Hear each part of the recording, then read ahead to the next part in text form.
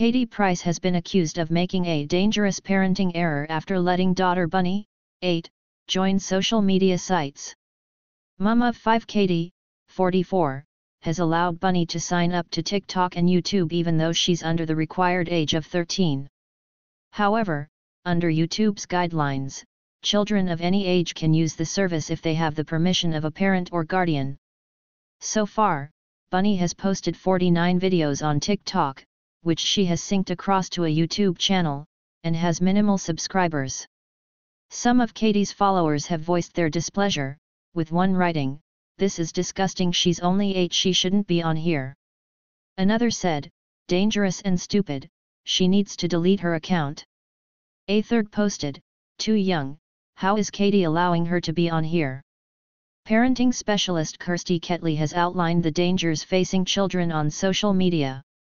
She said, "Firstly, the internet is full of strangers and, even if you think you are chatting or interacting with someone you know, you might not be. At age 8, this will be very hard to understand and so will be at risk of impersonators, meaning that children may overshare information and be part of inappropriate conversations. Due to social media apps bringing age restrictions, at age 8, it is unlikely that they will see content that is always appropriate for them. It could be harmful or hurtful and totally unreliable, so if they share something they may be getting themselves into a tricky situation. And lastly, children will be exposed to bullies and people who may want to groom them." Katie was banned from TikTok in December for violating the app's children's policy.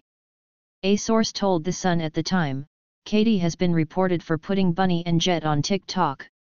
They are both under 13, which violates the social media's policy. Worried fans got in touch and she's now been banned. Katie subsequently blamed Bunny for using her TikTok without her permission. Katie has 2.6 million Instagram followers and often shares promotional posts as well as pictures and videos from her personal life with fans. She was previously criticized for sharing makeup tutorials with Bunny and for using facial filters that some fans have deemed inappropriate.